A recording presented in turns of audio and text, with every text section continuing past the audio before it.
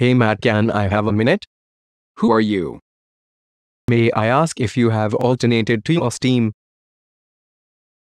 I don't even know who you are. Because recently, I just dealt with someone who had the same Steam profile and title as yours.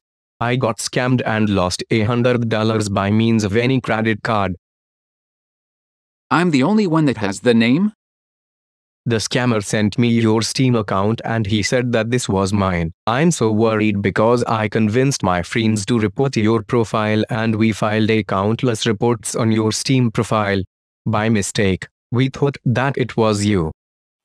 I. Take a look in this ticket from your Steam support mate. Can you assist me to rescind those reports?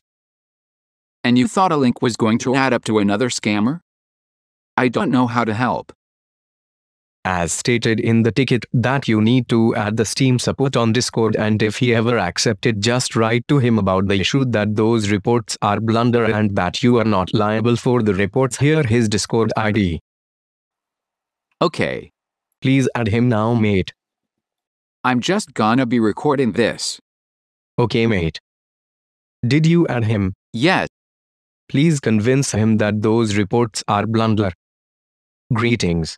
This is Les Moore from Valve Steam Corporation. How may I assist you? Someone got a bunch of his friends to report me, and he said that it was a blunder. I received the report according to our coordinator's review about illegal activity for illegal purchase. Are you aware that your account will be permanently suspended if you can't prove yourself that you are not involved in any illegal or fraud scam purchases ISOs? Yeah, it's called I don't message in Steam anymore and you should stop scamming people, bitch. Excuse me. It's obvious you're scamming people. Aw, man, that sucks, bro. Nice scam, bro.